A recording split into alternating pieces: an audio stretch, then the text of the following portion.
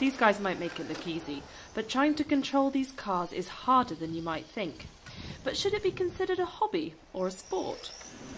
It's a million-dollar question. I think a lot of people would like to call it a sport. I think a lot probably do call it a hobby.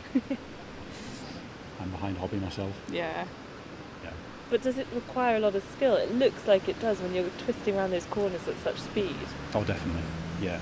A lot of kids will get a toy radar control car for Christmas, and they can drive it around the back garden, put one of these in their hands, and they won't be able to complete one lap. They can take years. If you've never driven one before, it can take years to get fully in control. They are fast and very, very fast to react as well. So release order will be Nigel, Ken, Dan, Tom, Amy. It's the end of the summer season for Carlisle Radio Model Car Club, but they've had a good one.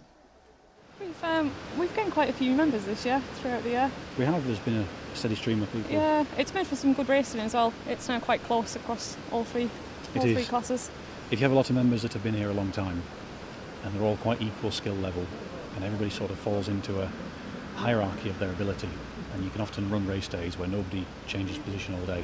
Whereas if you have new people coming along, practicing, getting better, and they improve, they move up through the field, and it gives seasoned drivers more of a challenge, if you will. Anyone who wants to get involved in the club is welcome to go down to their meetups, which happen in Brampton Community Centre through the winter. Between them, the drivers have a wealth of knowledge. You know, if you can buy fairly simple ones that don't take a lot of maintenance and don't take a lot of upkeep and are fairly robust. Generally, the faster machines that really go quick and are at the cutting edge of competition, they're all made of carbon and alloy, and they're generally quite fragile, and the upkeep on those can be a bit more intensive.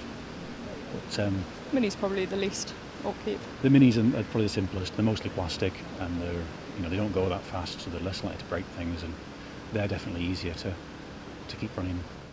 Ken Cowans used to race about 20 years ago and recently took it up again.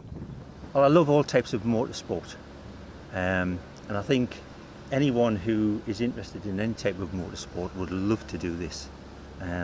It's actually it's just the competition, the messing with the cars, the setups and things like that. It's really good fun. Yeah. Anyone wanting to get involved in the club should look them up on Facebook and online. Freya Finley, That's TV.